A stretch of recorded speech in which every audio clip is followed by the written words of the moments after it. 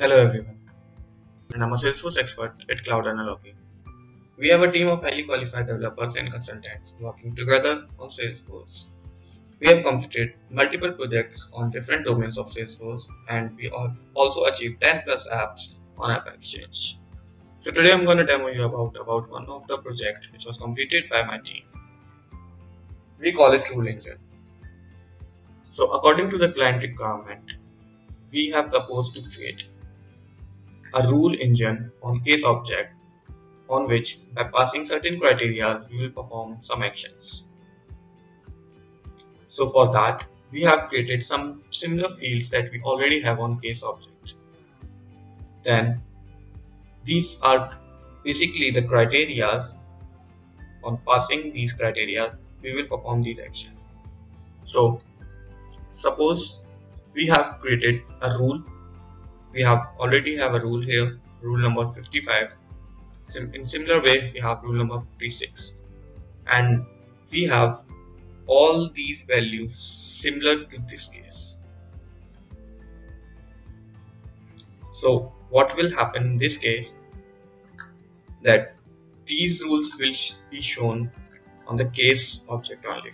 If you will open up a record, as we already have this one here, so by passing these rules, we will have these actions. So each case which will pass any of the rule, they can show these actions here.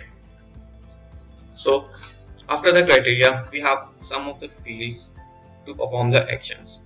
We have case escalation, case assignment, email action template, email action recipient, rule label, and macro. We can perform these actions by passing the criteria. So in this case, rule number 55, case escalation will be done. So the case will be escalated to NGJS VSC inbound. In similar way, in this rule, the case will be escalated to CM VSC inbound. So as you can see it here, we have two rules that passed the case. So in this case, we can apply the rule from here. You just need to simply click on the apply rule button.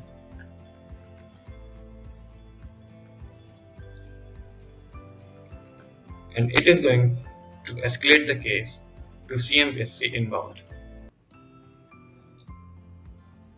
Now, as you can see it here, the case has escalated. As you can see the sign, and the case was a child case was also created. You can see it here. This one is the related case, and the case was simply escalated to CMVSC inbound.